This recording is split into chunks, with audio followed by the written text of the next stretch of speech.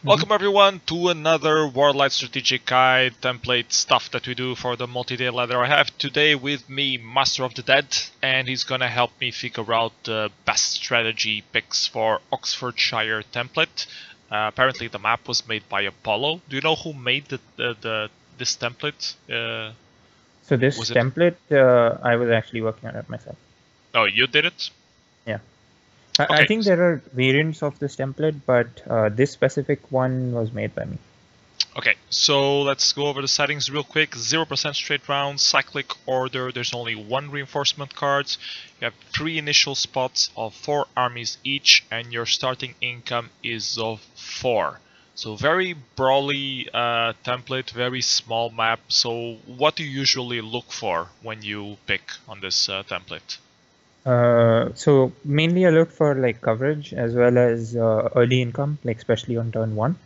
And in terms of coverage, so all the bonuses on this map are not efficient. So it's important to look out for inefficient bonuses and not pick those.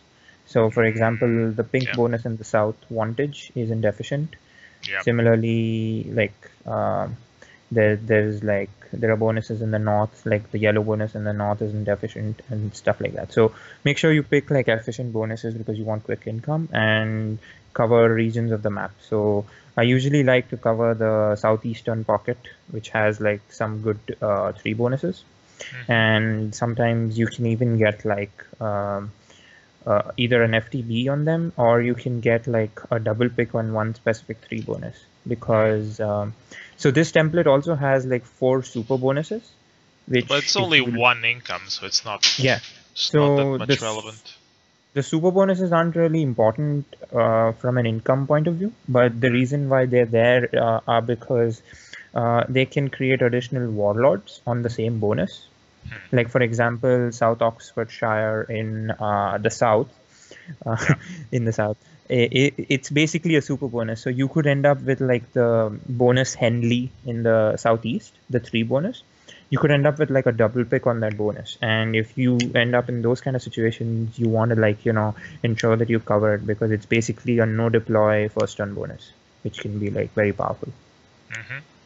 I didn't understand what does that have to do with mega bonuses. So the usually when you have random warlords, you will have one warlord at a max. You will have one warlord per bonus. But if you have a super bonus, You have an that in extra. itself Okay. counts as a bonus. So there's an additional warlord, and sometimes you can have like a warlord on a bonus, and on that same bonus you can have another warlord because of the super, Yeah, I got it now. which makes it like extremely efficient, and you can like Yeah. get like a lot of income on turn On this one. specific layout, that's what happened on Enly. That's what you were mentioning, that you can triple pick there and get Enly without any Actually, deployment so it at didn't all. happen on Henley here because you have only one warlord on Henley, on the Henley bonus. Yeah, but you have But 2 in Wallingford. That's what I mean. Which is the neighboring green plus 4. yes, exactly. Yeah, that's a good example of like getting double warlord on the same bonus. So that's something to watch out for actually. Like if you have a very efficient bonus, which is a small bonus, and you get a double warlord on it, you should usually contest it because otherwise your opponent will get like quicker income than you. But So mainly the region. Yeah. in your experience, does this end up as a brawl where Oh you? yeah, for sure. It's like very similar to something like Saudi Arabia. It's a little less brawly than Saudi Arabia probably. Saudi Arabia you have like 4 picks each, and you're basically fighting on each pick on turn one itself. Over here, since like the number of warlords available are a little bit more, it's not as brawly, but it's quite brawly because you'll invariably be fighting either on turn one or turn two. Not necessarily on every warlord of yours, but basically you'll be fighting a lot. So you need like quick income here. Does And expansion come into play much?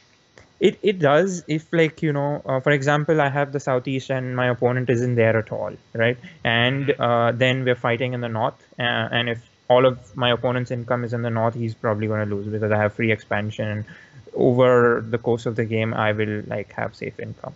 But if you cover the center and the southeast well, invariably like it's quite brawly, and like there's not free expansion, so to speak. Why is Oxford worth so little? I mean, it's the center of the whole map. Why isn't it worth like 5 or something? Wait, where is it? I'm not really good with UK Right in the center. The geography. CN +3 in the center. Oh yeah, I found That it. has 5 territories.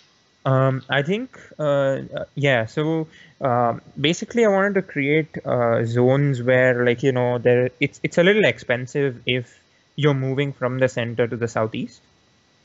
So for that, like, I created like a bonus in the middle, which like takes.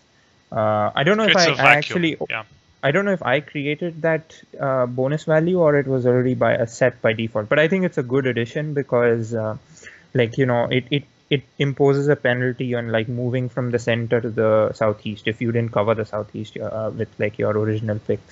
So I like those kind of bonuses, which like create a little bit of a gap between regions on the map. But yeah, in terms of like bonuses which are like super good, in the center you have like a lot of 2 bonuses which can be comboed, and if you combo a 2 bonus you can basically complete it without deploy, which is like again really powerful. So those are things to watch out for. Although at least Whitney is triple bordered very easily, so yeah, that's a bit dodgy. I think almost all of them are positionally really sucky, but they give you really quick income and help you like dominate. Like for example, if I have like 3 income more than my opponent on the first turn, I can even defend the double border sometimes, right? So like those are kind of things to watch out for. Okay, I think that's it. Anything else worth mentioning about this template? I think we covered it all. Yeah, oh yeah, there's a reinforcement card as well, which is a really small card, like 3 pieces for 3 armies. So it's important to keep getting card pieces every turn because otherwise you may fall behind. But yeah, other than that, it should be a standard template to play. Okay, thank you so much. Let us know, everyone, if you have any questions, any example games you want us to go over. We will post this on YouTube and also on the forums, on the strategic forum threads. And of course, you can see it on the multi-day ladder page as well. So bye-bye, everyone. Take care.